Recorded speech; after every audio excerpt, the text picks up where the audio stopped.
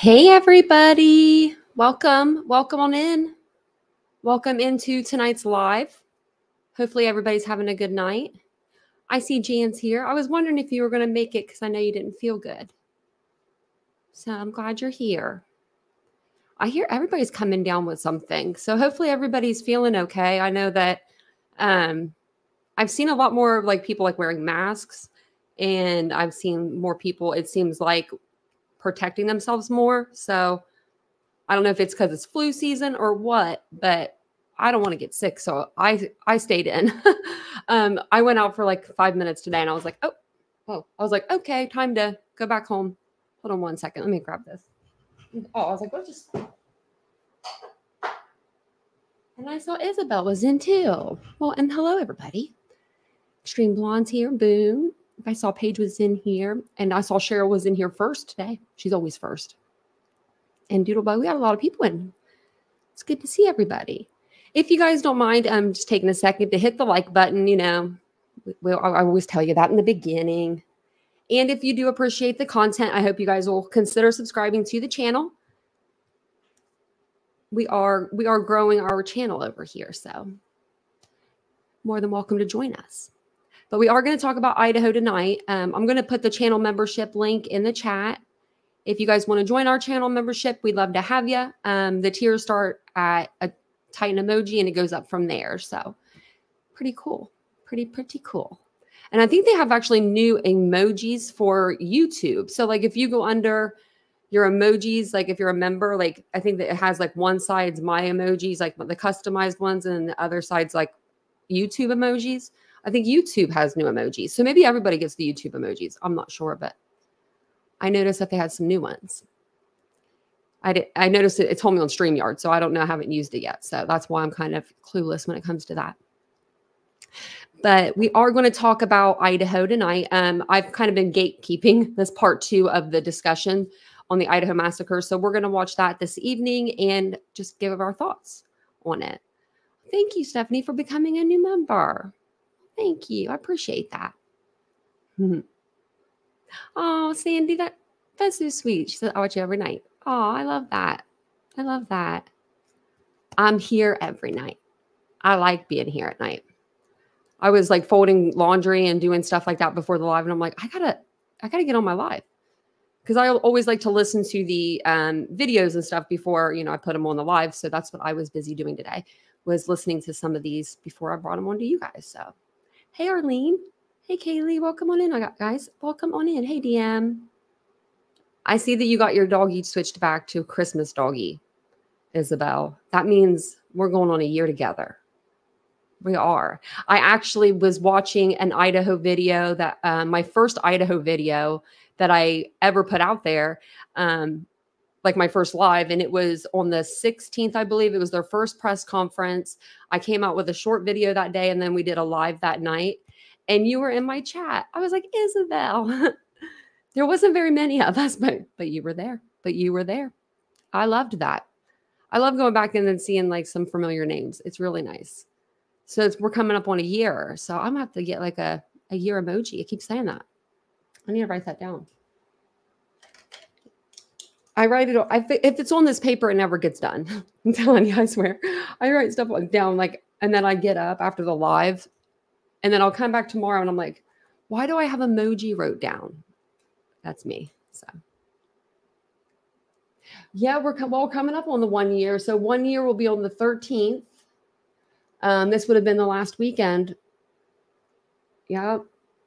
So we're going to do something. We will be covering, you know, the 1 year, of course. We're going to do like a separate live for that. But I wanted to do like, I think I'm going to do like cover like the full case, and then like in my own words, and then I wanted to watch the vigil. If they have it, they're going to have another one. If they have that one live, like where we can stream it, we'll stream that one. But if they don't have the one live, we'll watch the one from last year, and we'll kind of check in with the families and see where everybody's kind of at. I know that I don't know if it's the same video that you told me about, Jam, but the Chapins came out with a video, and if it's the same one, it's really sweet and sad, but sweet.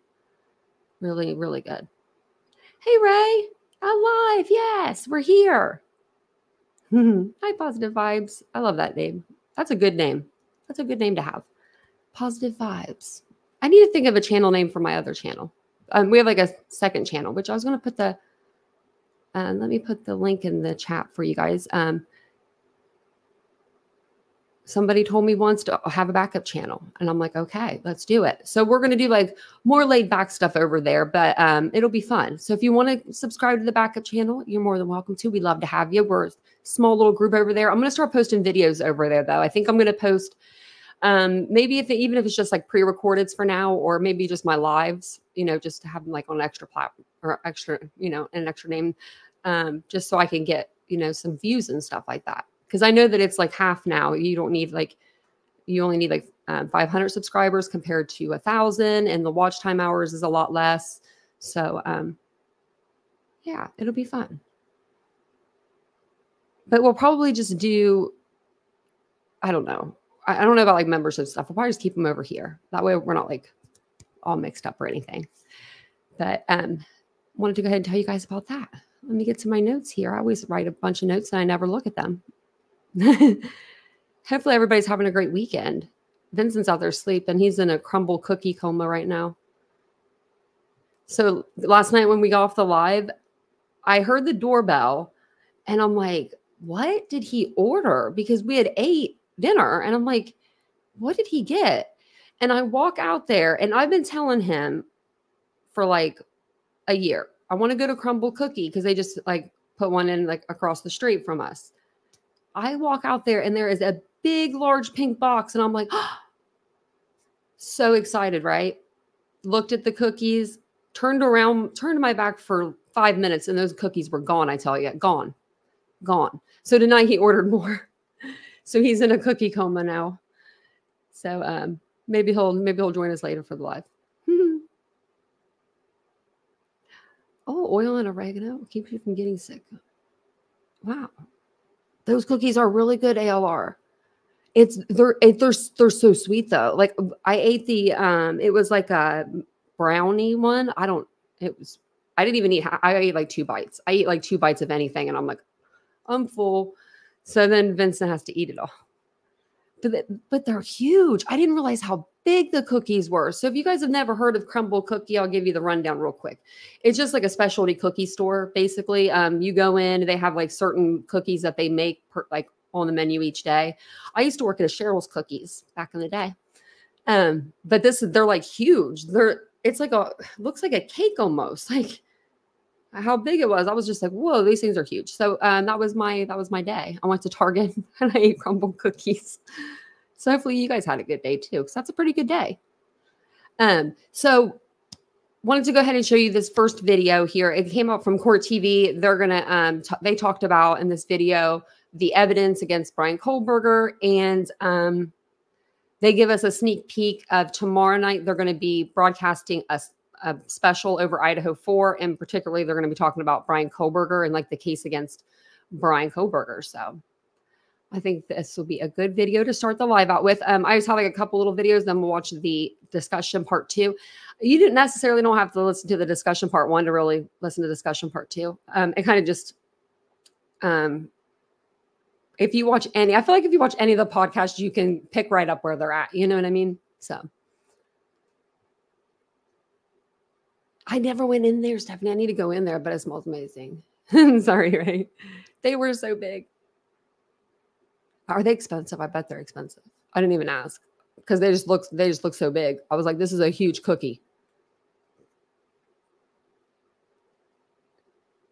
That's how, Jan, I'm the same way. I can hardly eat. I eat like, if I eat on this side, I'm afraid I'm going to hurt this tooth. If I eat on this side, I'm afraid I'm going to hurt this tooth.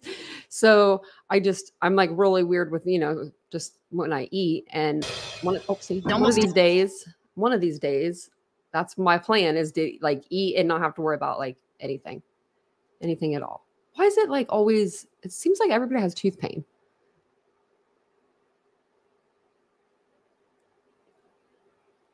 Or I thought it was maybe because your teeth were hurting you. It's probably because you're sick though. Do you know what you have? Is it just a little stomach bug or something? I hope you're feeling better, Jan. Tell them kids to be taking care of you. You said your grandson maybe gave it to you. But I'm going to go ahead and play this video here. If you guys don't mind just taking a second, hit the like button. And I really appreciate you guys all being here this evening.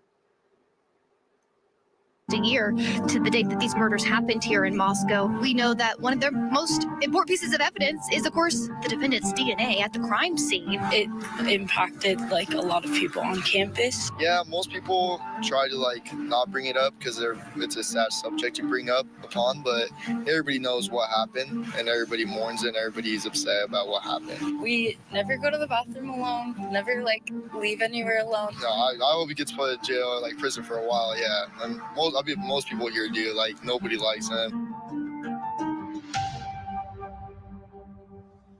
Welcome back. Monday will mark the first anniversary of the murders of Kaylee Gonzalez, Madison Mogan, Xander Cornoodle, and Ethan Chapin. And this morning, we want to shine a spotlight on their tragic deaths by taking a closer look at what we know about the case against the accused killer. Bryan Kohberger faces the possibility of the death penalty if he's convicted of these murders. And one of the main pieces of the evidence, of course, in this case is his DNA on that knife sheath. I think the biggest piece of evidence that jumps out to you is the DNA evidence on the sheet. I think that's the one piece of evidence that will be hard to explain as a defense attorney on the case. The Sunday, Court TV is going to air the case against Bryan Kohberger, a Court TV special looking at the case from what we know about it. And to help us along with that this morning, let's bring in criminal defense attorney, former CIA agent Jack Rice. He's up in Minneapolis, Minnesota, and producer, Court TV producer Anna Armas is here in studio. And let's start with the DNA, because that clearly is the biggest bit of evidence from the state. That's the one where you're thinking, well, I don't know how he's going to get around it. And Anna, it's on this. You know, this is obviously a replica. This is basically the same type of sheath that was found right there, right? And it came back positive for Kohberger on the button. Yeah, right here on this button. Nothing else had any of his DNA, allegedly, but this button did. And so it makes you wonder why. How did it get there? Jack Rice, there are explanations, though, in our special. We talk about it. There's different ways that DNA can end up places where the person has never been, in a room they've never walked into, and objects they've never touched. Yeah, no question about it. Ted, I've had this happen in trials of my own where we found transferred DNA from clients who were actually never at a crime scene. And so that actually can happen. And that's the wild card here. This is something that the prosecution has to be conscious of and in fact, address it before the defense is allowed to. But this is the center point in many, many ways, because for a lot of people, I think we'll see this and they will say, with this DNA, unless you're arguing some vast conspiracy, it's hard to deny. You add up all of those other puzzle pieces and you put them together, this feels right. And that has real power, visceral power for a prosecution team. One of the things that the defense is likely going to bring up, Anna, is this house, the house on King, where, let's face it, it was a party house. You've been there multiple times covering this for Court TV. Give us a sense of what would you take away from it after you're interviewing people and seeing the house. There were a lot of people coming in and out. A lot of people coming in and out, and not just when these victims lived there, but for many years.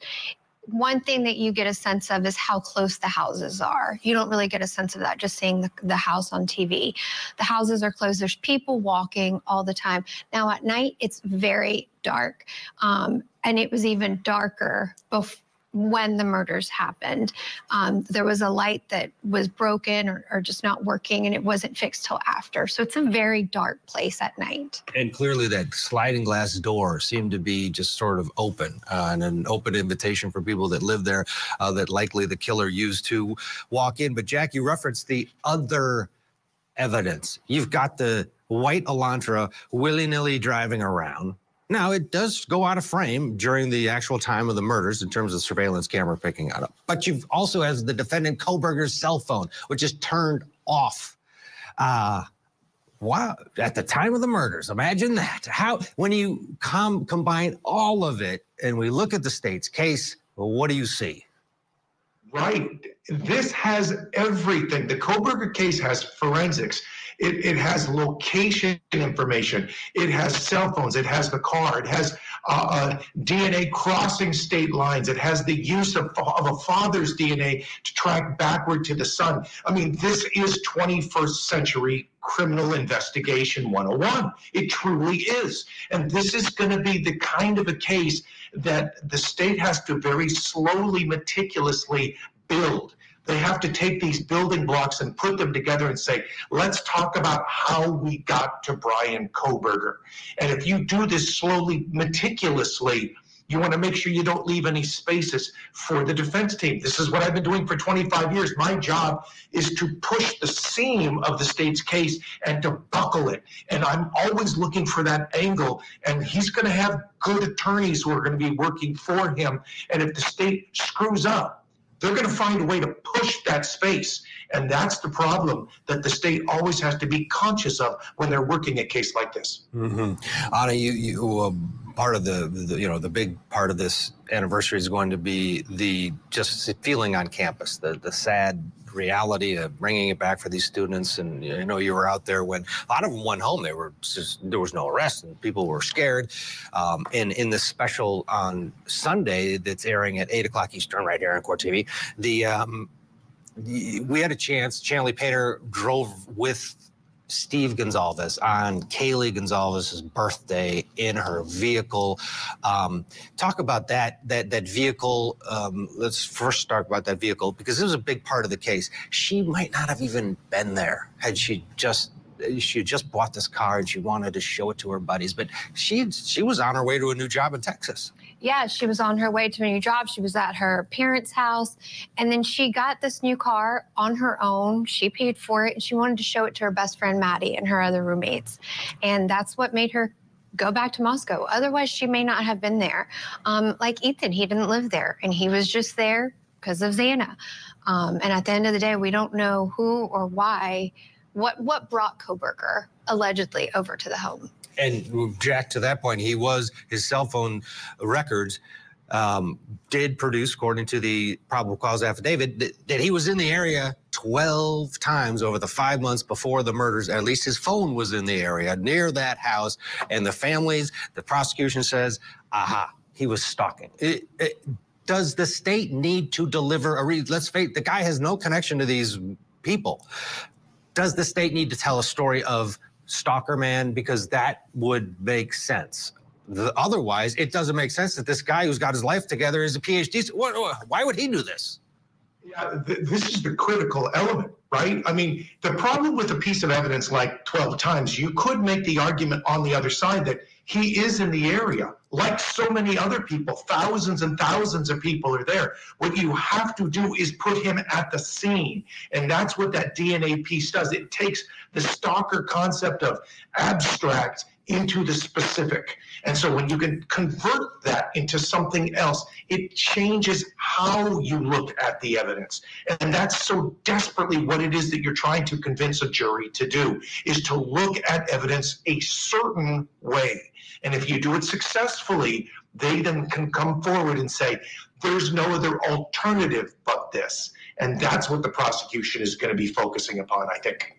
Yeah, and one of the things, Anna, that the families are also having to deal with is the fact that he did waive time. This is going to take a long time, and they're frustrated. They want, there's a gag order. They want everything out in the open, and that's not the case. There's a lot we don't know.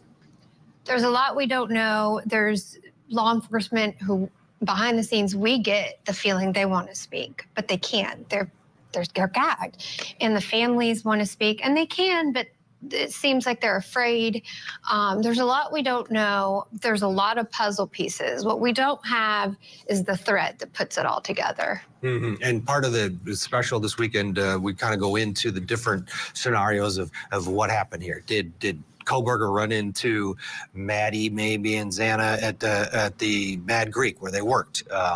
Was it just this guy who had the crazy Reddit post? You know, he was looking for criminals to weigh in on how do you work. We talked to Siobhan Scott as part of this special, and she studies the criminal mind, and here's what she's opined, that whoever did this, this is the type of person. Take a listen. I see a theme with him for years in his online writings of going back and trying to make sense out of himself.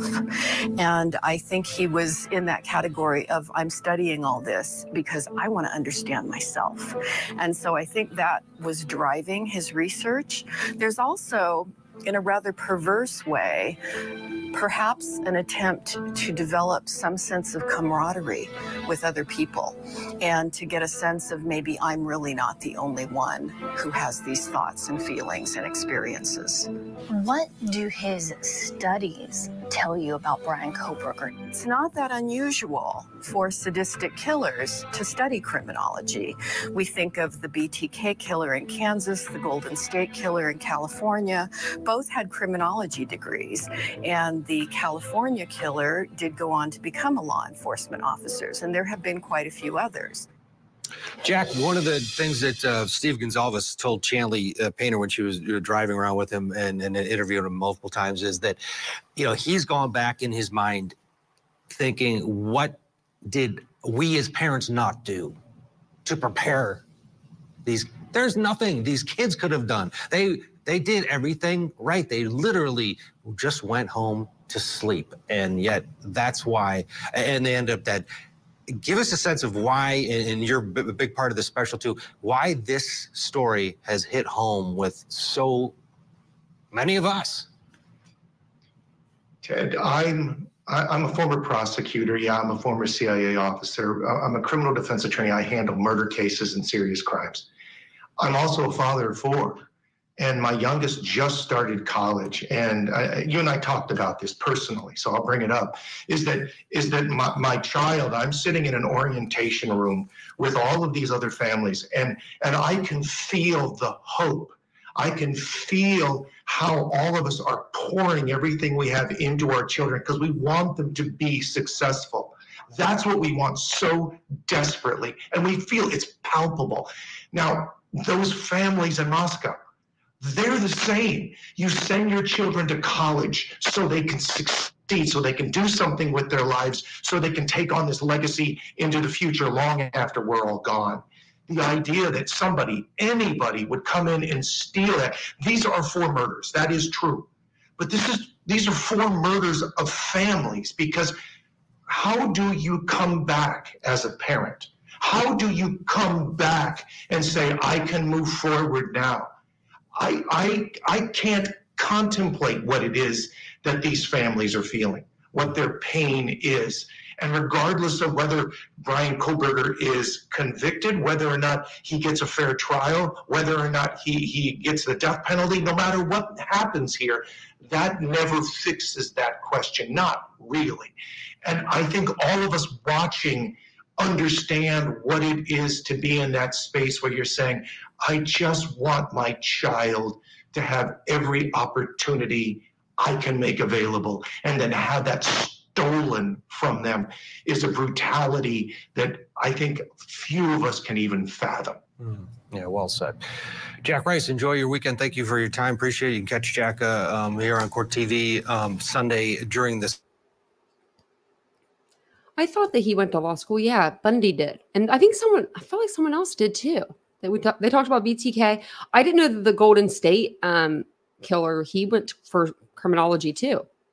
I didn't know that until that video. I was like, oh, wow, I learned something.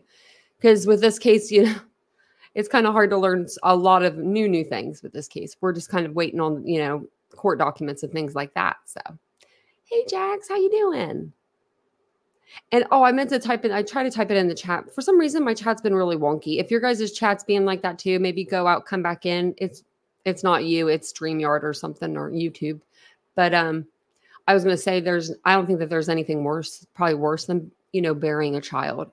I don't have children, but I couldn't imagine. I I couldn't imagine that. So that's terrible, you know.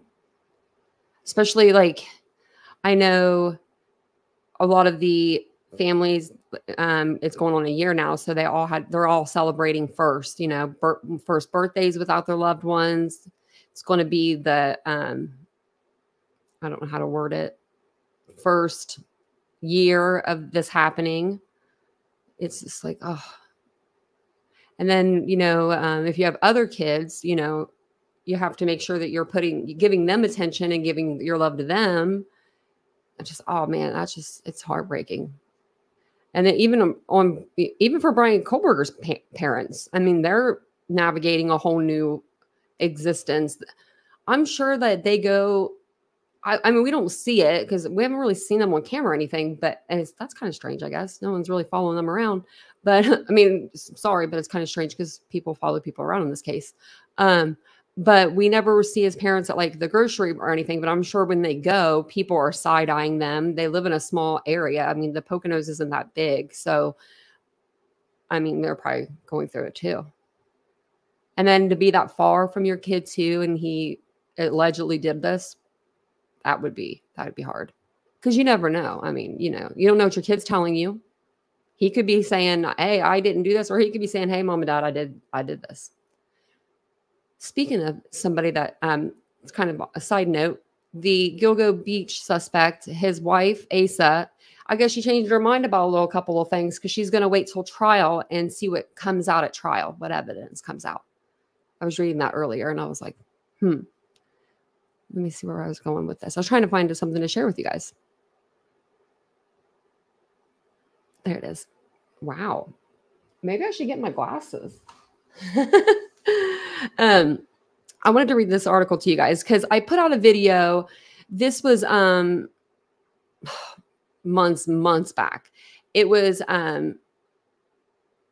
probably like April. But Brian's defense attorneys had come out and they were saying that one of the roommates, they were meaning Bethany, was holding exculpatory evidence that could, you know, help clear Brian's name. So I put out a video and I was asking people if they thought, like what they thought the exculpatory evidence could be. And I said, could it be that Bethany couldn't place him in the house on a prior occasion, you know, than the night of the murders because she didn't see him apparently, like meaning it could help the defense say that the knife sheath was left there like prior. So like we saw the body cam that came out and one of the kids opens the door and they say like the homeowners or whatever, the renters aren't there. So I'm wondering if the defense was going to try to like use that as sort of like exculpatory evidence, saying that like Brian left the knife sheath there on a prior occasion. So I saw this article by Daily Mail today and I was like, they're kind of going the same direction that I was going with that. They're just calling it more of like a party house. But I figured I would read this to you guys, get your thoughts, opinions on it, and then we'll play the podcast. And then I have some newer pictures to show you guys. They're not like brand new, of course, but some newer pictures to show you on the podcast too. That way you have something a visual to go with it. But it says Idaho murder suspect Brian Kohlberger could claim in his trial that home where 4 students were murdered was a party house, which would explain why his DNA was found there. Idaho murder suspect Brian Kohlberger could claim in his upcoming trial that the home where the 4 students were killed was a party house to explain why his DNA was found there. The former criminology PhD student is accused of stabbing 4 University of Idaho students to death in their home off campus on November 13th. Kaylee Gonzalez, 21, died alongside her best friend, Maddie Mogan, 21, housemate Xana Kernodle, 20, and Kernodle's boyfriend, Ethan Chapin, 20. He has been held at Latah County Jail in Moscow, Idaho since January while awaiting a trial, which has been pushed back after he waived his right to a speedy trial.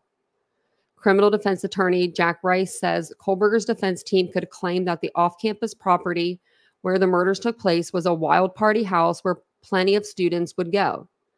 It comes after FBI agents returned to the scene to collect more evidence, taking precise measurements of each room for 3D modeling that can be presented to the jury when the grisly case eventually goes to trial.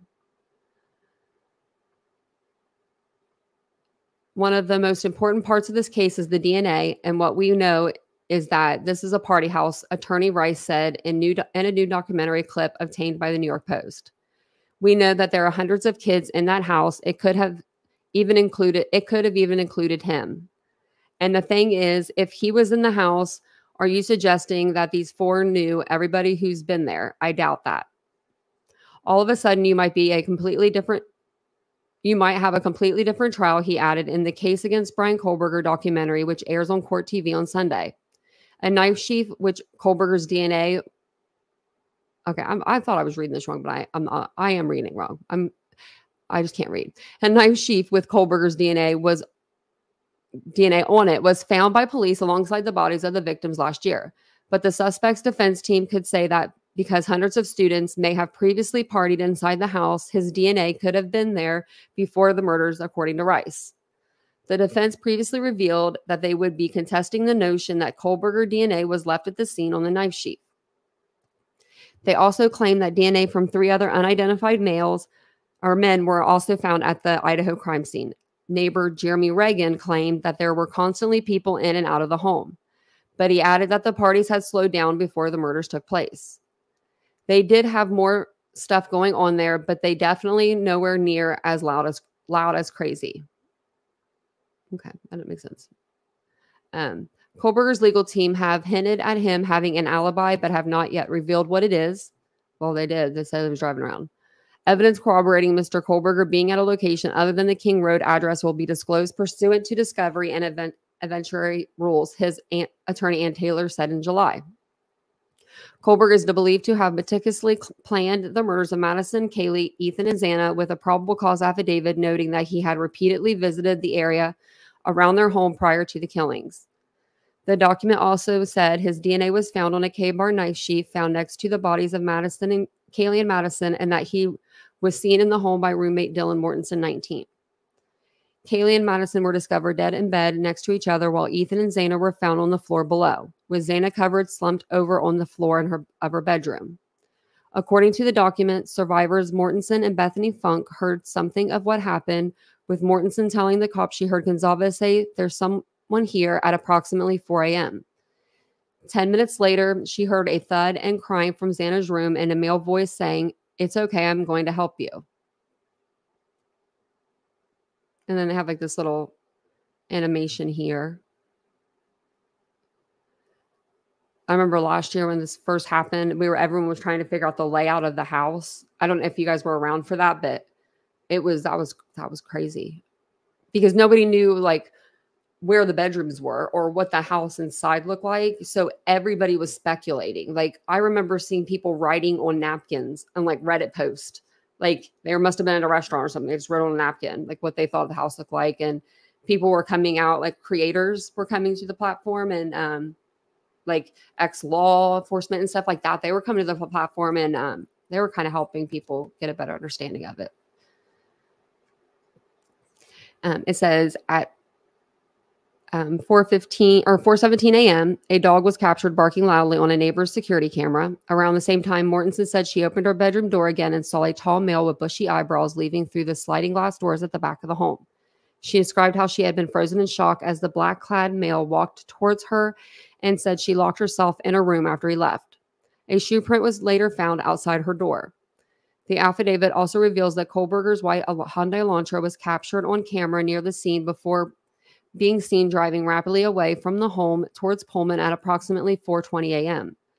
Police rapidly connected the vehicle to Kohlberger and noted the similarity between his appearance and Mortensen's description of the intruder at the rental home. I believe that's all of it. Yeah, that's all of the article there. Okay. So, I mean, the defense could try that, I guess. I mean, that's what I said. I kind of said, what if they tried that? You know, I mean, yeah, you can't. Yeah, you can take a 3D tour now. Yeah, you can now. They have like a bunch of websites now that like dedicated to the house, but before there was like Zillow was like shut down really fast or something. It might have come back up since then, but it was like shut down. And I found it on College Pads, and I don't even know where I found that website because I've never looked for a college pad before, but I found it on there, and but I don't know if you could go in the I don't know if you could go on the inside at the time. Yeah, you could. You can go on the inside. But I remember like a creator named Johnny Law, he came out and he helped like do like a 3D animation or like 3D buildup of it or something. And I was just wondering about him not too long ago. And I'm like, wonder whatever happened to that guy, because he was a good creator and he just kind of left. Like he dipped in and dipped out. Like he was on like News Nation and everything. Like he was doing really good. I don't know what happened. But I'll go ahead and play the podcast here for us. It's about an hour long, so it's kind of longer. But they have Joseph Scott Morgan on there as well. In the beginning of this podcast, they talk about, they compare the Idaho, murders. They compare it to the Piketon Massacre. So if you hear like anything about the Piketon Massacre, basically what that was in Piketon, Ohio, a family of 8 people were brutally gunned down in their homes, and it was done by another family, all over custody of a child. We might have to do that case. That's a good one to cover, because it's literally like one family against another family. They took them all out in one night. So if you hear them say like the Piketon Massacre or the Roden family massacre, that's what they're referring to. Mm-hmm. And welcome in, everybody. Oh, this was a news article that I was reading.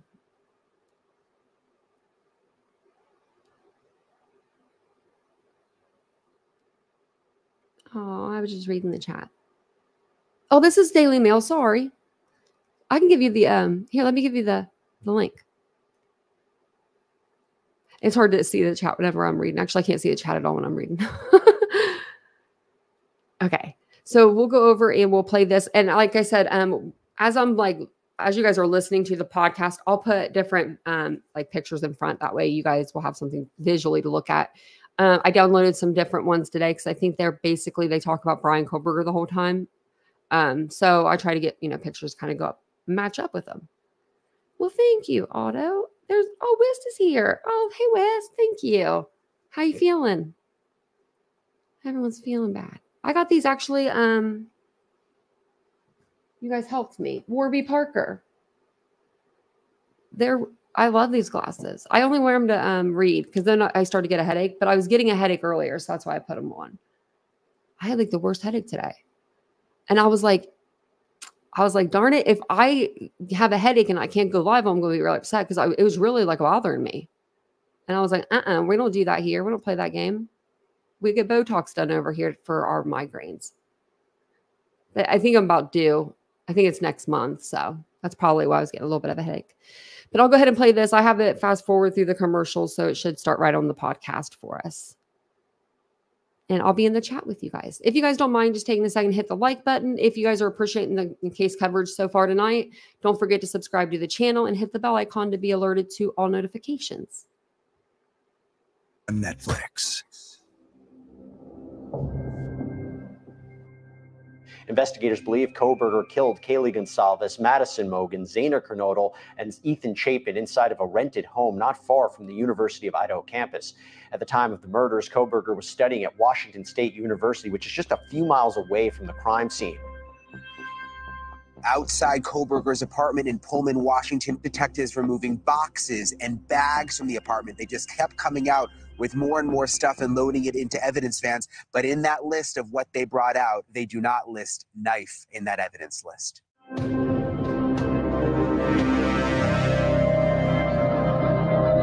This is The Idaho Massacre, a production of KT Studios and iHeartRadio. Episode 12, a discussion part 2 with forensic expert Joseph Scott Morgan. I'm Courtney Armstrong, a television producer at KT Studios with Stephanie Lydecker, Jeff Shane, and Conor Powell. In this episode, the producers Stephanie Lydecker and Conor Powell speak with forensic analyst Joseph Scott Morgan to discuss the latest information about the Idaho murders. Here they are now. Talking with the great death investigator and forensics expert Joseph Scott Morgan, also the host of Body Bags. our favorite show here. And then, of course, Conor Powell, who's been executive producing and also contributing on the Idaho Massacre podcast, also making the documentary, which Joseph is also appearing in, and being knee deep in this case with Brian Kohberger and the tragedy in Idaho, that there does seem to be some similarities. There's obviously very big key differences, but the large scale of these cases, the idea of such an overkill in both cases, is probably what has drawn us to them so deeply. And, Joseph was, frankly, when this case first hit the press, or when these murders first happened, Joseph, we were communicating real time, and you were the first person to really not only be covering the case, but also in many ways solve it. You had said the word knife sheath before I even knew what a knife sheath was, to be honest. You called it from day one and have been the leading pundit speaking about it as an expert and also as a human, and have done it so beautifully and so important. Obviously doing that with Piketon as well. What can we talk about that sort of shows how these cases do have some crossover? I've got a word I want to throw out here at the beginning as we're chatting, and I think it's important. I was thinking about similarities, and there are many similarities. That word is bold, kind of an innocuous word. It's used quite a bit, thrown around in media, but in parlance of death investigation, when you think of bold, that can imply very many things. It goes to the scope. It goes to, even if it's misplaced, it goes to intestinal fortitude, I think, on the part of the individual that's going to do it, because they are singularly focused on an objective. And I think that we see that displayed in both the Piketon Massacre as well as what's going on at the University of Idaho and that small little town up there. And this is another piece to this, that, again, they're rural. Both of these locations, the good Lord Almighty couldn't send down a thunderbolt and it would be any more shocking in these two places, I think, because who saw this coming? No one did, back when Piketon occurred, and certainly in Idaho, who could have even have anticipated this? I was just talking the other day with my wife, reflecting back about what were we doing? You know what I was doing? I'm a college professor in a town that's very similar in size. And I'm sitting there thinking, just get me to Thanksgiving break. I do that every year. I've had enough. And those people there at the University of Idaho were thinking the same thing. Just get me to Thanksgiving break. I just want to go home for turkey and dressing.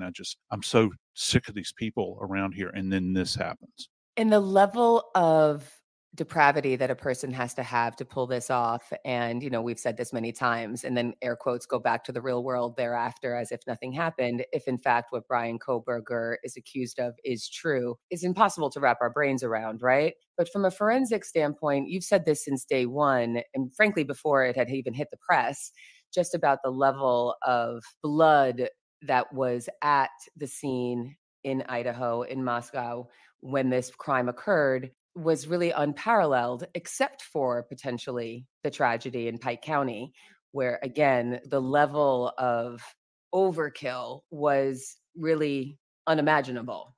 Yeah, it is. And, we have to think about, this is not done, neither one of these horrible events occurred. We talked about rural. It's not like these occurred out in an open field in a pasture somewhere. These happened in structures. And what do we think about when we think about structure? Well, we go home to be home. We go home to have privacy. We go home to be left alone. And when you let that sink in and you think about this level of violence that was perpetrated in these two environments, it's one thing to kill in an open field or out in an environment that's so far out there that maybe certain elements might be lost. Not in these cases, not in either one of them. You have what's referred to as containment of evidence. Therefore, if we take that train of logic and we think about the containment of evidence therein, during the dynamics of both of these events, you have to know that at least some elements of these tragedies wind back up on the perpetrators, as we saw in Piketon, I think, to a great degree. And what I believe had occurred in Idaho as well. You talked about the bloodbath. Piketon involved firearms. This is something different. This is as much overkill as is involved in Piketon, with multiple gunshot wounds, with multiple victims, these sorts of things. When you're talking about sharp force injuries, these are the types of things that require such anger and such fury, because you're in close proximity within a home, within a place that's becomes home. I think back to when I was an undergraduate in college, the places that I occupied as an undergraduate student, temporarily they became a home. They were my space, right? And with these kids, these 4 kids, and they were kids that were in the shared home, it was their home temporarily. And I think about particularly that scene in the bedroom where we have 2 victims in a bed and they're actually co-sleeping in this bed where this infamous sheath has now come into play. It was a bigger bed, and my only thought, thinking about kind of the perpetrator interacting with the environment, that person would have to have been compelled to have gotten up on the bed. So when you begin to think about intimacy and you begin to think about anger, you have containment in that environment where these poor young women are being stabbed to death on this surface in a very frenetic type of event. And I've likened it to the view of a sewing machine needle going in and out, up and down like this, and striking only variably, because the arm is not going to act. Human arm is not going to act that same way. It's not going to be in the same spot. It'll be a variety of spots, but yet there's something very mechanical about it. It's close, it's confined, but we do know this. We have blood that has been shed, so therefore it would have been transferred onto the perpetrator and to the weapon, perhaps, that was being used. It's key here, I think, that they haven't really mentioned at this point about what the DNA that was on the snap, as they refer to it, the thumb snap that has to be actuated in order to release this knife. The blood would have supersaturated the surfaces of this knife. It would have been on the leading edges of the blade itself. It would have been on the hilt guard that runs here that protects your hand when you're stabbing. These knives have a curious texture on the handle. Many of them were made from early on. These are military style knives, and we heard that early on: military style knife, hunting knife, and all that. And then they land on K-bar, and K-bar traditionally, our troops used them in World War II. That's where they gained great fame. The Navy, the Coast Guard, but most famously the Marine Corps, and they're made for hand-to-hand combat. They're very heavy in the sense of the durability, the way they're made. And so the handle that was manufactured at that time was almost like a wrapped leather that's kind of brushed that would contain. Now, we don't know what the nature of this particular handle is, but just suffice it to say that their blood, the victim's blood, would have transferred onto that weapon. The curious thing is the 2 young victims that were in the bedroom together, I've always wondered if there was any cross-contamination of DNA that was brought from those victims upstairs, which I believe were the first victims, because I think that one of them at least was the target of this massacre. How much of that DNA was transmitted to the other 2 victims, Ethan and Xana, down on the 2nd floor? Because it's almost like an inoculation, if you will. It's kind of a weird term, but you're going and you're introducing this biologic element into these 2 downstairs. Who knows if they were intended, but it would seem that there was not an awareness that they were there indwelling that structure at the time. But again, we don't have all of that information, but you've got this kind of sharing of evidence. Now, how much of it can be tied back to the accused, Kohberger? We don't know at this point. Okay. A lot of guff, a lot of stuff going back and forth, as lawyers do. And I thought greatly about, why on the snap itself would you have a deposition of DNA there? These snaps on these knives, when you're attempting to utilize them, it's almost like let's say somebody has a firearm and they're going to do something called dry firing. And dry firing means that you take a gun that is unloaded and you go and buy a new weapon. You want to know what the trigger pull feels like. How many pounds of pressure does it take to actuate the trigger as you pull it and drop the hammer and all those sorts of things. If it's semi-automatic, you rack it back and forth, you get the feel of it. And I have this kind of vision of the individual that's using this knife sheath that may contain the murder weapon, sitting in a chair somewhere, flipping it with their thumb. How much time, how much speed does it require to flip that thing and clear it from the sheath? And then perhaps, just perhaps, if you're in such a frenzy sexually motivated or just motivated by anger, you forget the sheath, you drop it, because now your focus is there before you, lying before you, as you may occupy their same space, and you go to work. And now the only thing you can think of is you feel the warmth of that blood that's on your person. You've heard the screams, you've heard the moans, you've heard those last gasp of breath leave the body. The next thing you want to do is get the hell out of the place. But what happens? You go down that staircase, that interior staircase leading from the 3rd floor down to the 2nd floor. You make that hard left, and you're heading toward those sliders that are there. Somebody pokes their head out, possibly Ethan. There was a sound that was heard. We believe that at this point in time. We know Zaina was up. She was on TikTok. So did she stick her head out of the door? Did Ethan stick his head out of the door? How many injuries did they sustain? Was it overkill, just like the 2 young women upstairs? Or was it quick, just to put separation between yourself and this horror show that you've created?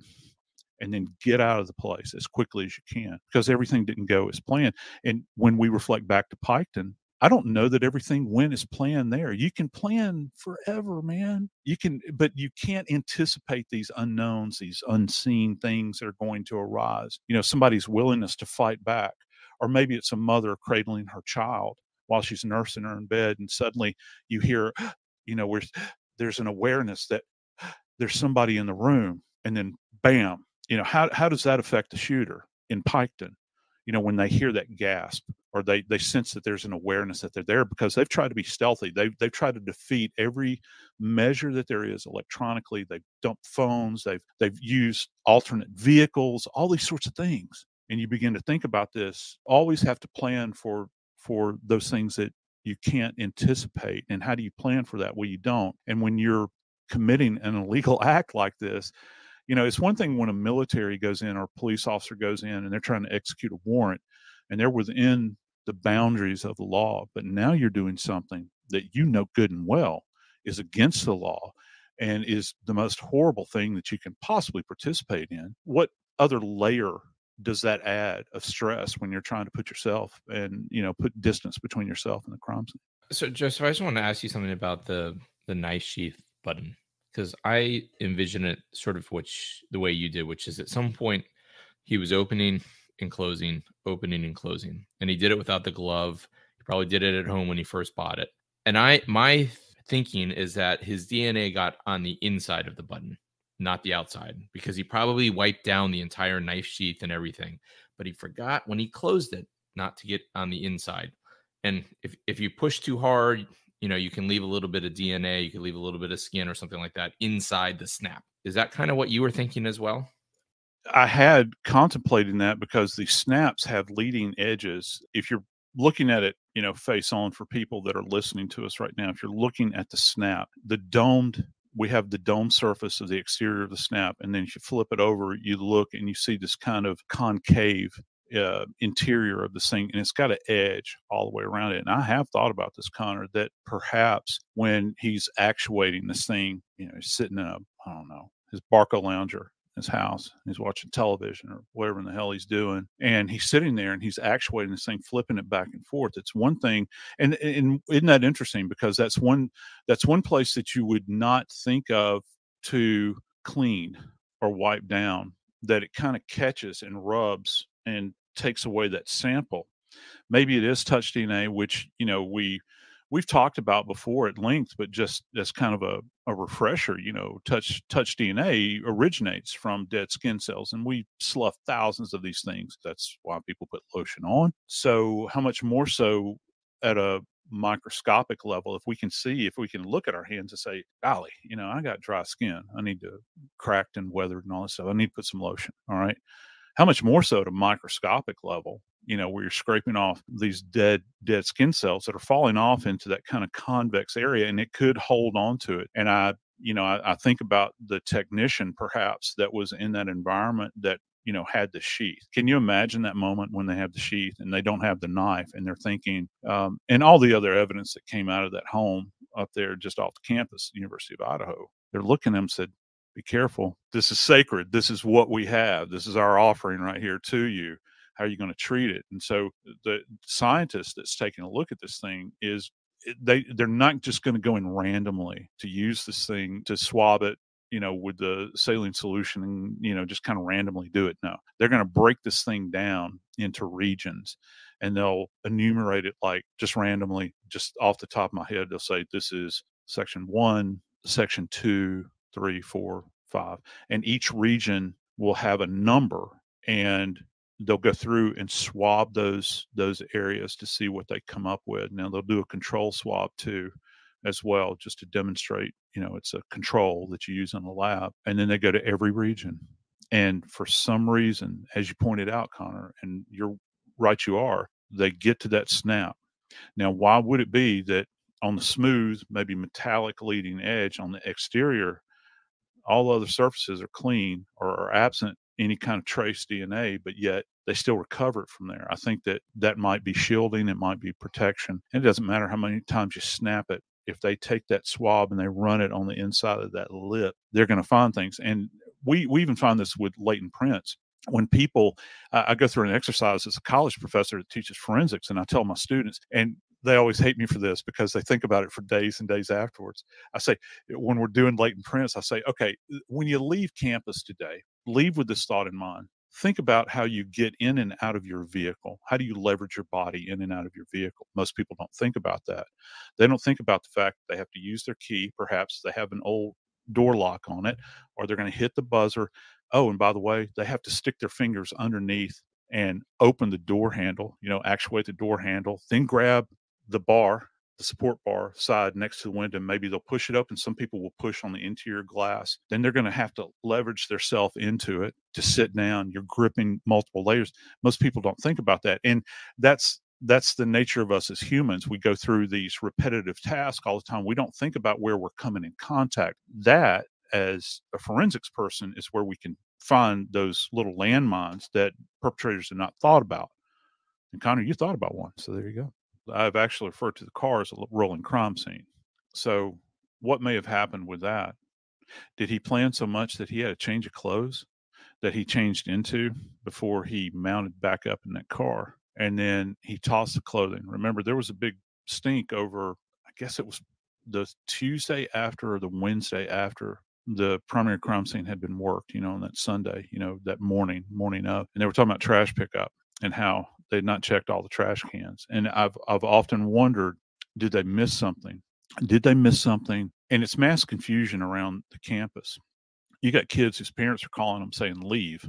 And I'm sure that not all details were, did they go through and check every single trash can in that little community? Did they look for clothes that had been, tossed aside, perhaps in a bag somewhere? Because if he is this criminal mastermind, which, the media is trying to portray him as, because he was working on a PhD in criminology, which is not forensic science. Did he think enough to show up with a change of clothes? And I think that that's an interesting question. And the shoes as well. There was an early conversation about a pair of Vans where there was some kind of print that was left in the hallway, and it turns out somebody else was wearing Vans in the house. And they never said what kind of media that the print was left behind. Was it dirt? Was it dust? Was it blood that left this pattern? But there were other Vans that were left there, and there were all kinds of photographs floating around for a period of time, demonstrating different types of Vans, that are out there that people wear. It's not just surfer dudes. Let's stop here for a break. We'll be back in a moment. We're interrupting your favorite to pick up the kids at school. Uncertain at the thought of no device and the NFL family. Of the episodes, there was a mention, and this was just Visit NFL.com/salute. Voting ends Thursday, November 30th.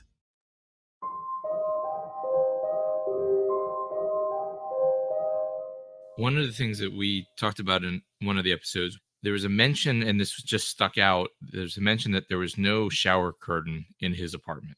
And I think Jeff and I were talking about speculating that could he have possibly taken the shower curtain, put it in his car seat so that when he was driving, essentially there was some type of bubble. And maybe that's the reason why there's no shower curtain in his apartment. Maybe he was just cheap, poor student. He never bothered. He couldn't care less. But I mean, that's the type of thing you're saying that you know, if he's thinking about, he's planning this stuff out, that he could have thought about bringing in a change of clothes, having multiple pairs of gloves so that you're tearing off the dirty one, putting it in a bag to dispose of later, but you still have another pair that is clean or something like that as well, right? Like that's kind of what you're talking about.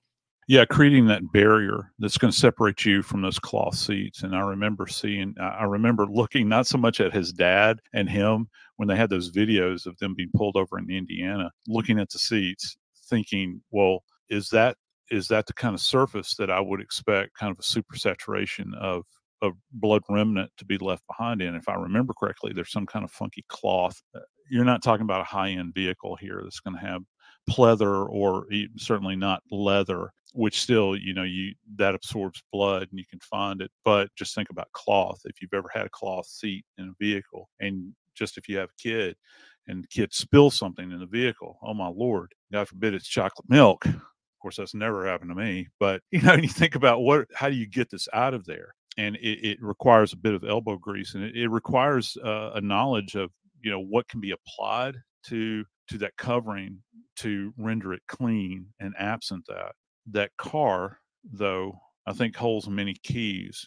And it was, but Steph, you had mentioned the visual capture of this thing on CCTV, and they did the infamous ring. That's what they were referring to it as. I can't remember. It's 20 plus miles, I think, where they went around to all the CCTV spots. And the car plays a role into that. We have to think, did he have any other conveyance? Well, not that we know of, but we know that he kind of circled about the University of Idaho because the phone's pinging in those specific locations. And this is, they're claiming that they can put him there prior to the deaths. And then, of course, we think that there's a return visit maybe that morning, thinking about, well, what's happening? And a lot of us have talked about this. Why isn't there anything in the news? And we've got, that plays into the whole timeline thing where things not reported until noonish, or, just shy of noonish.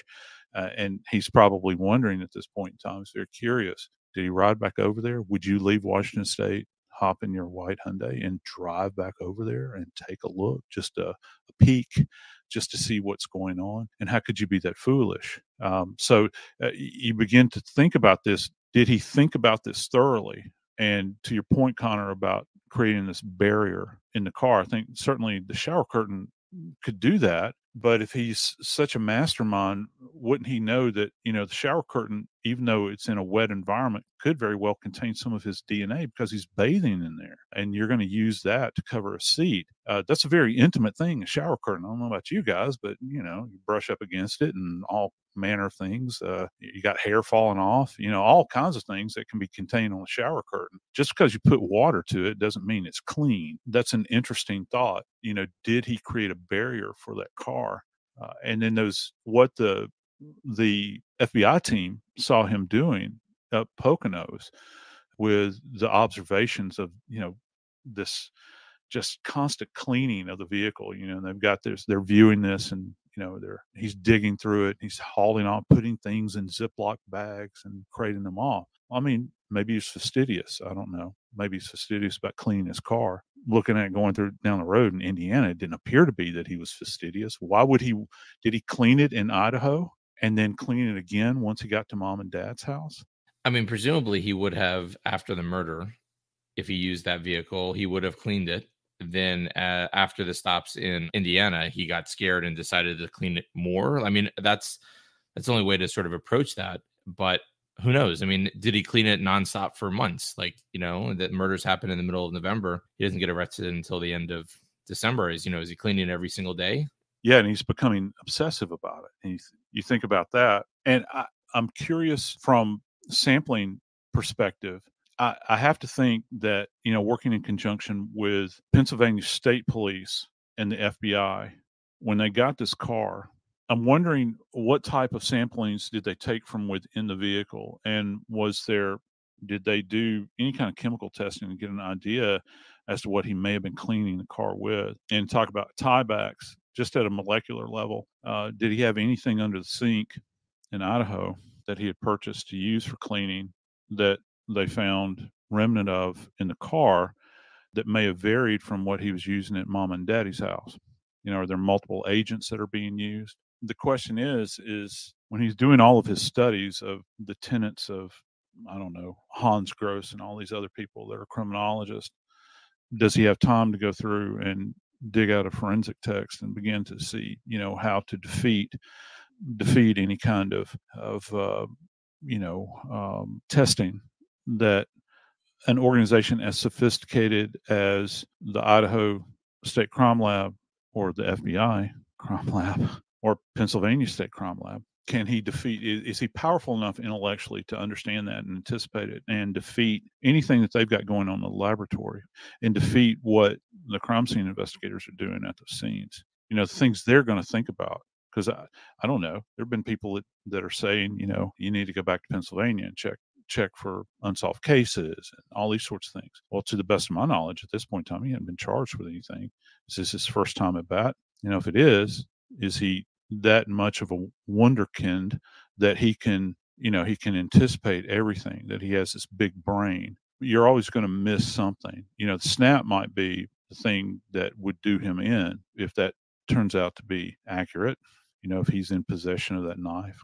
I think from this is an investigative part as opposed to a forensic part, but the provenance of that knife and that sheath, is there some way to tie it back to a purchasing where they can actually physically put that in his hand, that he ordered it somewhere, he went into a sporting goods store or ordered it online from from Amazon or whoever, that he decided to buy. I mean, immediately when I started hearing about the type of knife that was being alleged that was being used, I immediately went on a variety of sites on the internet. How hard would it be for me to buy a K-bar? I mean, I've seen K-bars. I go to gun stores. I go to hunting stores. We've got a lot of them where I live. And I see K-bars there. I've seen them my whole life. My dad was a former Marine, and he had a K-bar. And, so I'm thinking about that sort of thing. How would you, and why choose a K-bar? Why? There's a lot of knives out there. They've thrown around the term Rambo knife, which is not a K-bar. It's a survival knife that has a screw-off end on the handle that contains things like needles and thread and fish hooks and all that sort of compass and all that sort of thing. It's not a K-bar is a classic combat knife. It's weighted and balanced for that purpose. So I'm thinking about these things and thinking, why choose a K-bar out of every knife that's out there? Is it something he's familiar with? Does he have a history of having an interest in the military? Well, as soon as I thought about that, I started seeing images of him, and I don't know if it was JRTC or whatever it was, and there's this picture of him when he was larger than he is today, and he's doing push-ups and he's wearing a BDU uniform. And I start thinking, well, he's got some familiarity with the military. Maybe that K-bar entered in his lexicon. Why would it be that you would choose that weapon to perpetrate such a heinous crime? And he might be many things, but I can tell you what he's not. He's not a special operations person. And special operations people are trained in hand-to-hand combat, edged combat. So this is a daunting task. It's one thing to take a gun out and shoot somebody. You don't need to be a marksman to do that.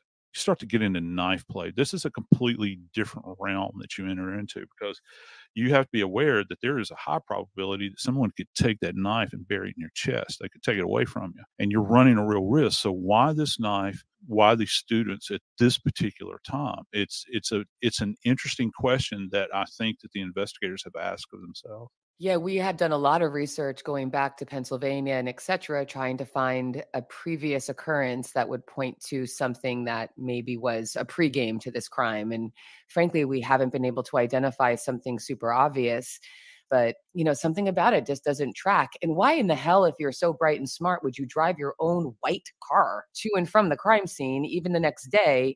I mean, we're talking about something that's unexplainable, I guess, but yeah, the smartest guy in the room wouldn't do that. Serial killers have budgets too. He may not have had access to another vehicle. I mean, like you go to war with what the weapons you have, and all he had was his white, Hyundai.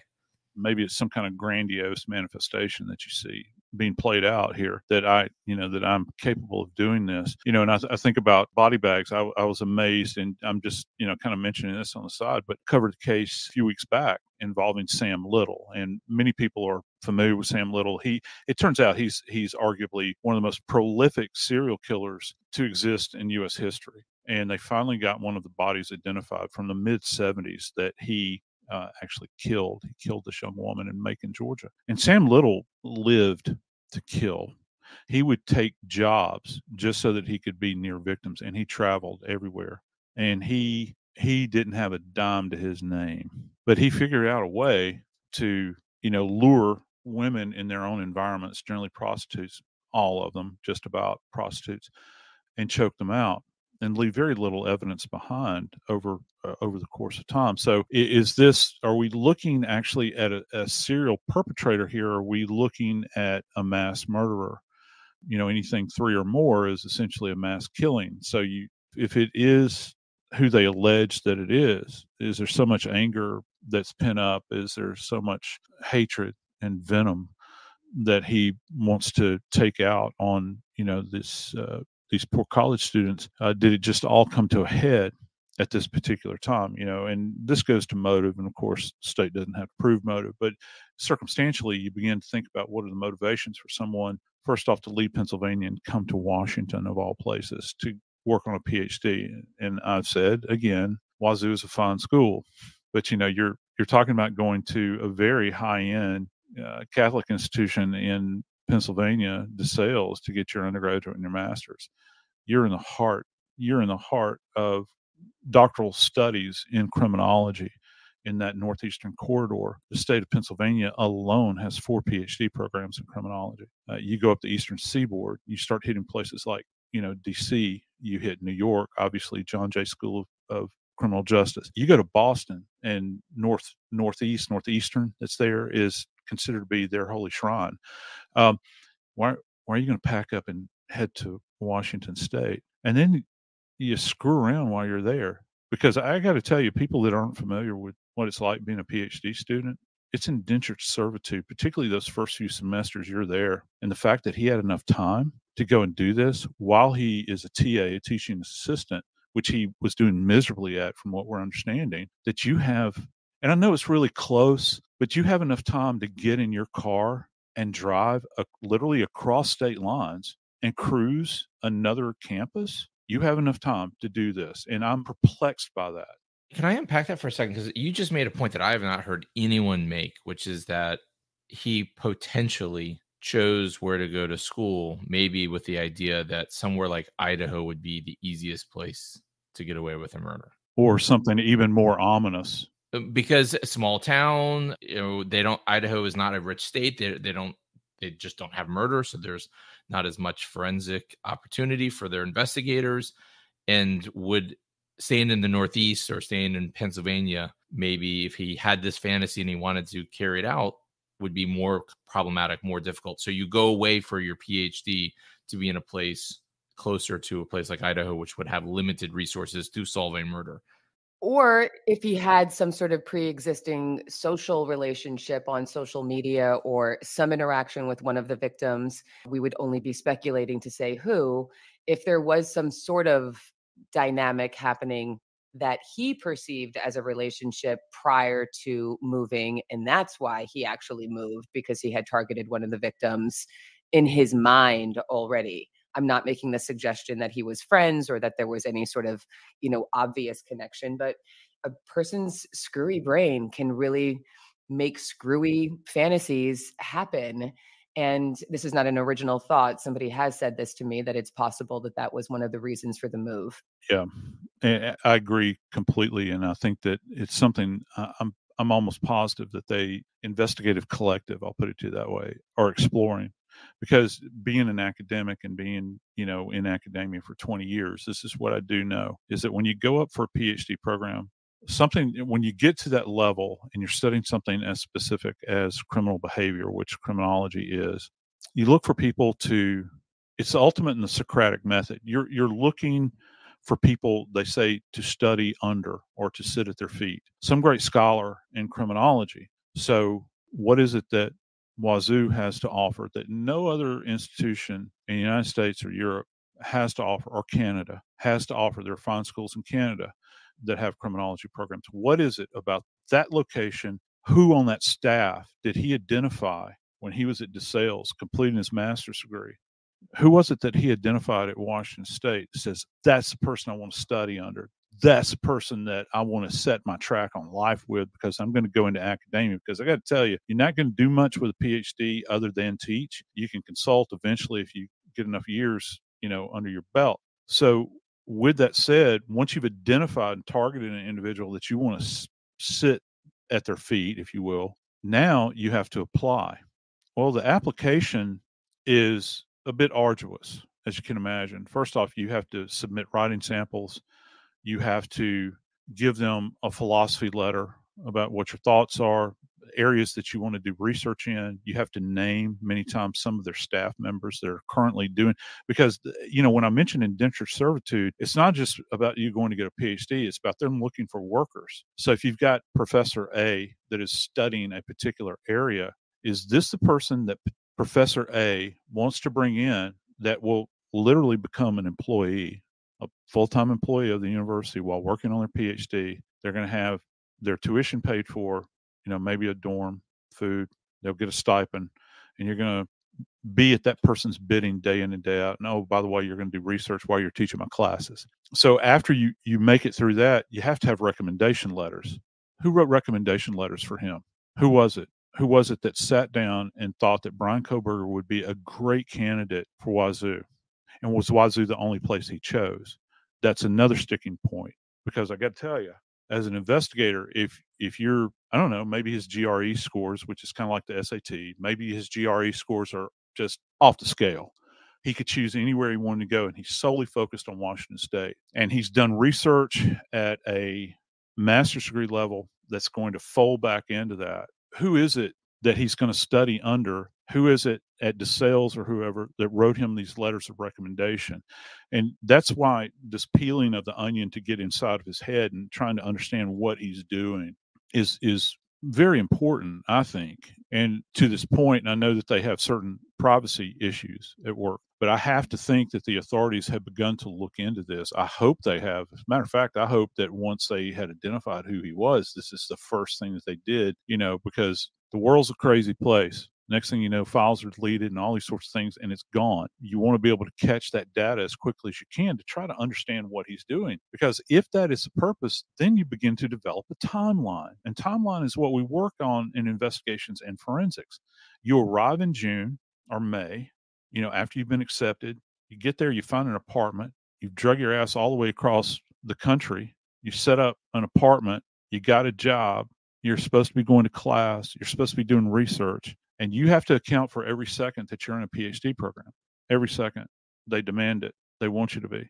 Well, the next thing I know, he's being disciplined.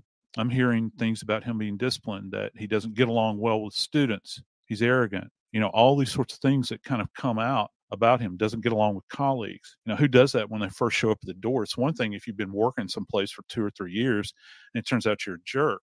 First day there, you show up, you're a jerk. You know, how long is this going to last? And plus, these people are going to give you grades. So, are you really bought into the process of getting a PhD? I think it's a legitimate question. And so, why Wazoo? Why that location? Why the University of Idaho? Why those poor souls? Those 4 kids that are, you know, literally in the conclusion of their undergraduate career. Their lives are wrecked. Their families' lives are wrecked. They're dead. What set them apart? Why that location? That brings us back to the place being a party house. You know, we hear that anybody in the world could have walked into that house. And look, most people that are out there that have been undergraduates in some place, you're familiar with the house where everybody would go and congregate and hang out. Even if you were sitting on the front porch drinking a beer. Oh yeah, they're tapped a keg. We're going to go over here. It's cool, man. It's about being in college. You're hanging out. This is that kind of place. The sliders are open. Remember, nothing happens up here. You certainly don't have quadruple homicides. Everybody would trust everybody. Come and go as you please. That one view from outside that I think the Sun or the Daily Mail had published, that shot of the table, you can see it. It's a classic shot now. And you've got solo cups sitting on the table. You got all kinds of crap that are in there. I'm not judging them. They're college students. Anybody could have come and gone. So is it possible that a person that wanted to end the life of somebody, and this goes to going back to Piketon, you know, what do we know about the Wagners and the Rodens? Well, they have familial ties. They go to one another's homes. They've crossed the thresholds of one another's houses. Now, this perpetrator, this alleged perpetrator, Ryan Kohberger, the accused, certainly wasn't family, but you can set yourself in a kind of a quasi-familial relationship. Remember, we're talking about making a home. You know when party night is. Generally at college towns, party nights are Thursday nights. People are checking out the next day. Maybe Thursday night, they throw a kicker every single Thursday night. People would filter over from the Greek village. It's literally right down the road. Who's going to know who this guy is? He comes walking in. He's in this environment. He sees it. And one of the most chilling things that came up for me, is terrifying to me, particularly as a father, is that damn TikTok video that those kids put up, where you can see just in that quick flash, you can see that great room, family room, kitchen / open concept, whatever you want to call it. We've got a great open floor plan. Yeah, you do. And in it, broadcast for the whole world to see, is an interior upward staircase and an interior downward staircase. And I see the sliders. I know where they're at, and I know who's in there. So if I were inclined to perpetrate something like this, I've got a snapshot. Now, I might not have the entire truth, but I'm kind of oriented. And if you're an obsessed person, just imagine watching that on a loop. You got nothing but time. You're not going to class. You're not doing your job. You're sitting there doing nothing but watching. And if you're already tracking somebody on social media, wow, what a big old slice of cake for you, huh? You get everything. You get everything you're able to see into that world. What are my points of ingress and egress? Well, that's sliders. And I know behind those sliders, because I've ridden around that property so much, there's a place I can park my car up there. Oh, there's a hedgerow. Let's go up there at night. Let's go see. I'll wear black shirt, black pants, maybe a black jacket. It's Idaho. It's going to be cold. Let me just pull over here and see if I can get in these bushes and sit here and watch, see what happens. Maybe I'll bring my binoculars with me. And at a distance, you know when the lights go on, when lights go off. You know when people are going up to their bedrooms, when they're shutting it down for the night. You can time it. You can look at it. Okay, well, she shuts it down at this time of night. Are there food orders coming in? We got DoorDash. Do they use DoorDash? Is that a way I could get in? Is there anybody else that's pulling up, leaving? Is there a regular that shows up? Is there some member of the football team that shows up that I need to think about could beat my ass? You know, do they have boyfriends that are football players or whatever else? You have a good old boy showing up in camouflage that's been deer hunting all day, and he's got a gun and a knife, and I'm not going to have a chance against him. So you sit out there and you watch it and you observe it. And there's that classic shot, and I love that they put this out there, because we've got there's that shot of the investigators. Actually, you can see them. Somebody in the media captured them doing this. They were going to the hedgerow and they were squatted and they're looking back toward the house. See, the cops are thinking about this. They're thinking about points of observation all the way around. And when the time is right, when you've worked yourself into a frenzy, you drive up there in your car, you park it so nobody else sees you. Remember, we're getting ready for Thanksgiving holiday. Everybody's guards down right now. It's not like you're in October and you're right in the middle of party season. You're sitting there and you're watching and you're waiting. You've got gloves on, maybe you don't. Maybe you've got certain types of boots on. Maybe you got shoe covers. You can go buy shoe covers. I was just in a hardware store the other day. You can buy coveralls that cover your entire body. Zip them up, just like we use out on crime scenes, so you don't get paint on your clothes. You got gloves. Anybody can get gloves, and you got your K-bar. Where are you going to put the sheath? Well, maybe you're carrying it single-handed because you got something on that's covering your person underneath. You're not going to hook it to your belt. It's got a belt loop. So you're walking in with this thing in your hand. You know the slider is open. You're going to quietly open the slider, and you know where the staircase is. Remember, you've either been there for a party or you saw the TikTok video. You make a hard right when you walk in. You walk up that staircase, and there, lo and behold, there are two girls in that bed, and they're shocked and terrified. And you go to work. So the perpetrator, whoever it is, this is fish in a barrel for somebody that has a mind for the sort of thing, that wants to perpetrate this sort of thing, because it's not like you went in a blaze of glory and people can hear you shouting and screaming and all that sort of thing is going on.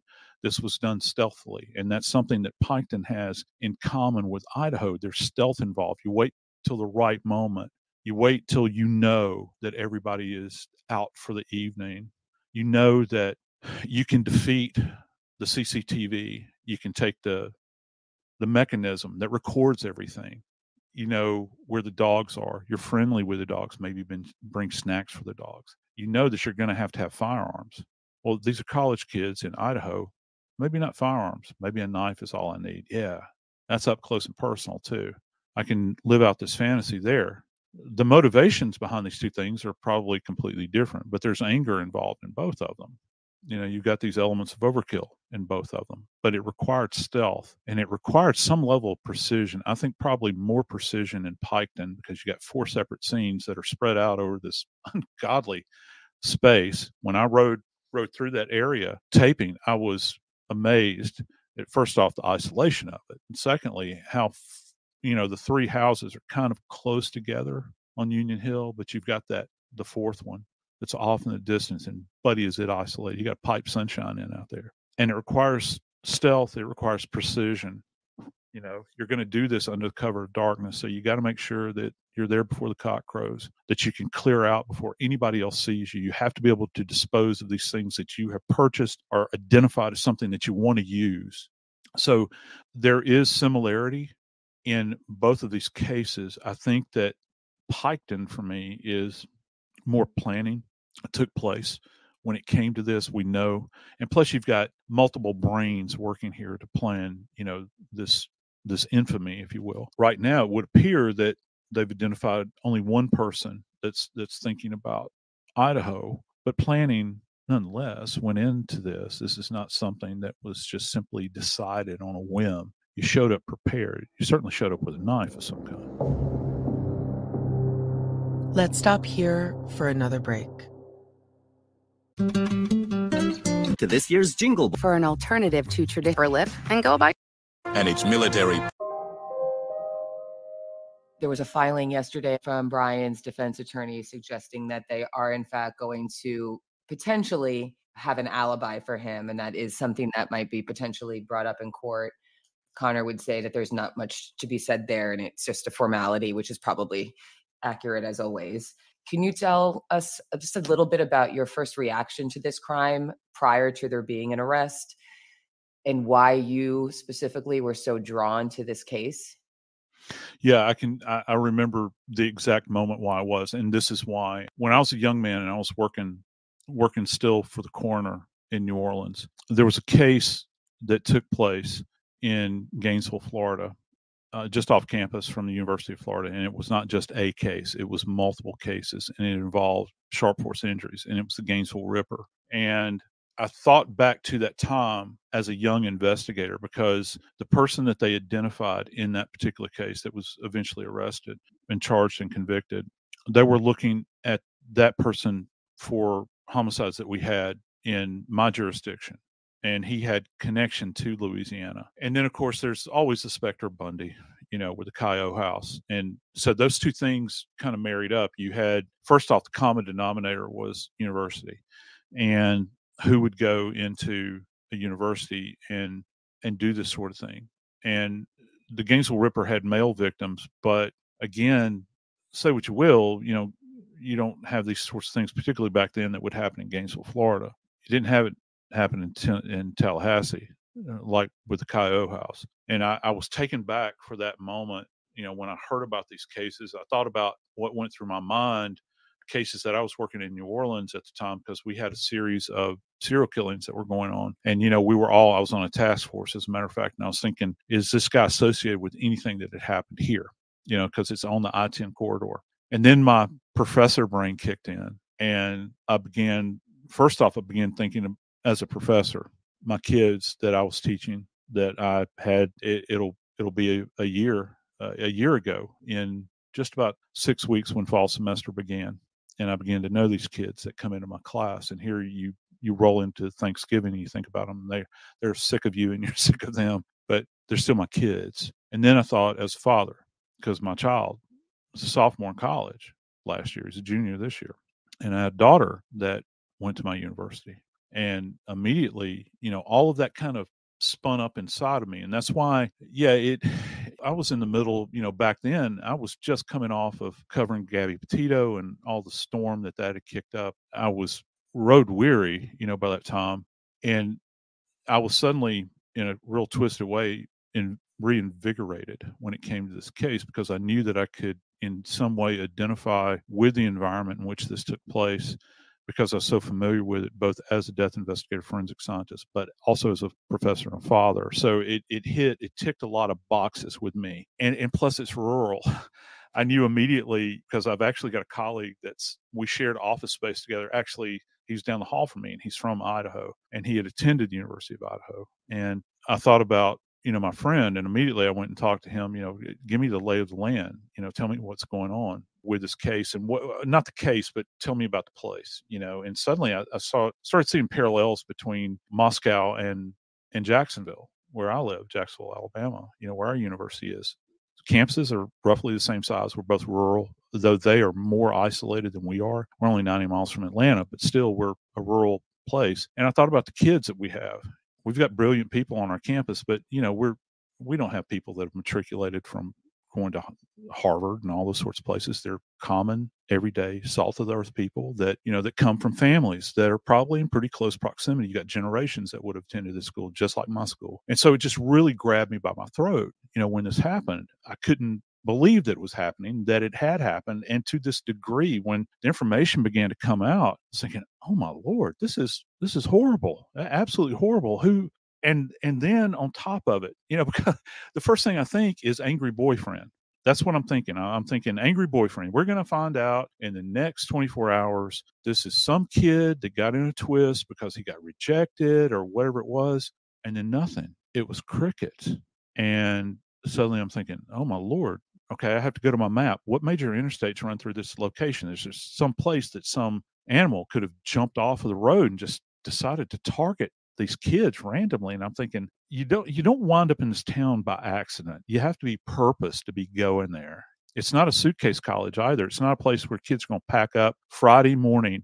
You've got to, unless you're going across the state line to Washington, in Pullman, maybe, it's not an easy trek even to get to Boise. I mean, it's a poke wherever you go. So a lot of these kids stay there. They stay there, but they were going home for Thanksgiving. They'd make that big drive or go to the local airport and try to get on a plane and go home for at least a bit.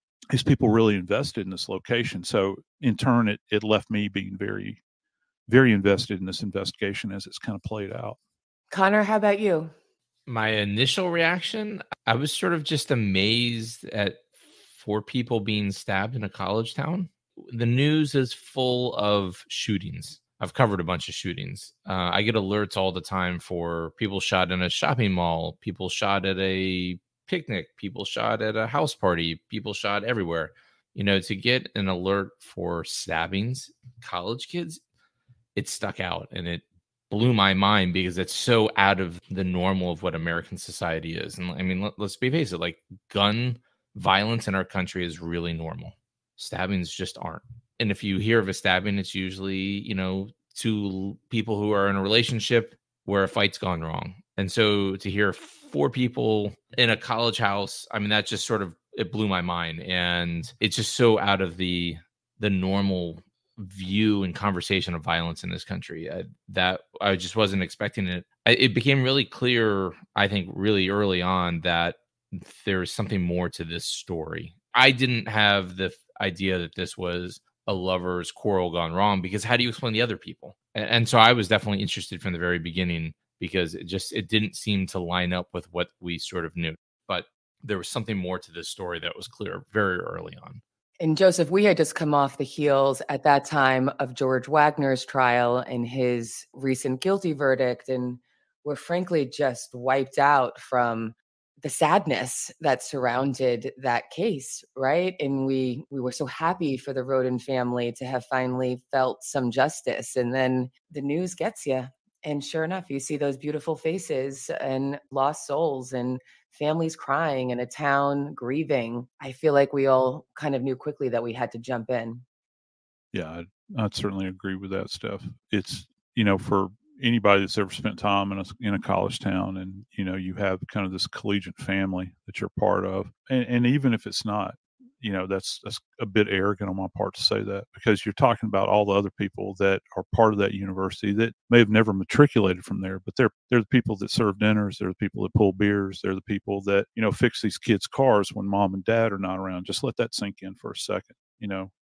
That whole community is trusted with these kids. When you send your kid to a place like this, there's a whole support system that goes into it. And one little interesting aside from what my understanding is that it's so interwoven into the culture there. You can have certain colleges where they exist in a town, but they're not part of a town. I've worked at places like that where the college is just kind of isolated. They don't really interact with locals. That's not the way. As a matter of fact, the local police department in this town actually policed the campus. And that's kind of odd, when you think about it, because most universities, particularly state universities, will have their own police force. So the police officers that are working the beat on Main Street, that are going to the domestic calls and all that stuff, they handle frat parties too. They'd be familiar with these kids. These kids' faces would come and go over the years and probably develop relationships with them. I'm sure that probably some of the kids decided to stay after they graduated. Think about that. We're part of the community. They wound up going to a place of college and they never left. They wound up being part and parcel of that environment. And so when I can only imagine that when this happened, many moms and dads in that town, in that region there, suddenly had that parental, that ominous parental feeling that comes over you when something horrible happens. Well, both of you, your compassion and care and how you've both treated this case, that obviously remains ongoing and will continue with it. It's frankly been unparalleled. Joseph, we love you to pieces. Hey, love you guys too. It's great to be with you all, hanging out. Thank you. Okay. OJ Simpson, Mark. I was like, I saw that comment. Who's OJ? The juice. Here, let me get this banner down. That way you guys can see me again. But that's the end of the podcast. I believe for the whole season. Where am I at? There I am. Until they start court proceedings. So I had the worst Charlie horse a second ago, though. I'm glad I wasn't on camera. I had to jump up. I got one in my thigh of all places. Oh, you're okay, Ashley. Hey, Olivia. And Jen, you made it through the live. You made it through. I know you weren't feeling good. I've been having a headache off and on all night, so I think I'm going to go ahead and jump off of here kind of early tonight. We usually stick around and we talk a lot more, but I don't know. My head's just been kind of feeling a little funny today.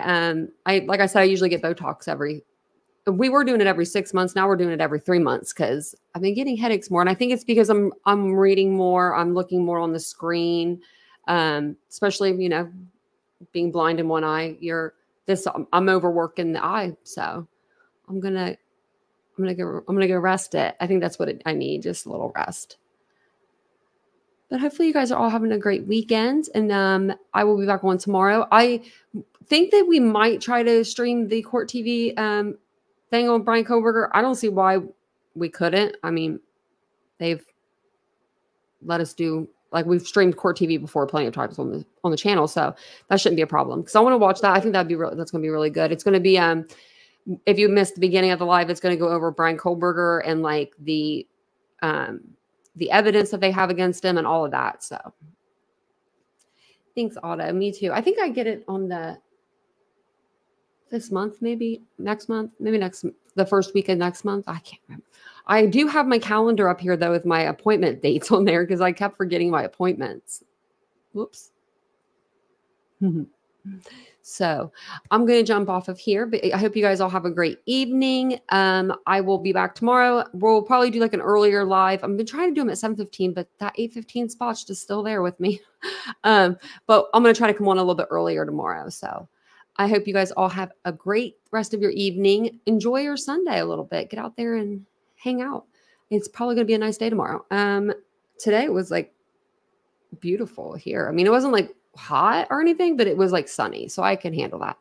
But thank you guys all for joining me. Don't forget, the 13th will mark 1 year from the day that this happened. And that's Monday. That's oh my gosh. I can't believe it's already been a year. That's I don't even know what to call it, a 1 year mark. I feel for the families. I really do. I feel for the friends and the families of the victims. So, but I will be back on tomorrow night. Hopefully you guys all have a great night, and I will see you guys all tomorrow. Bye, guys.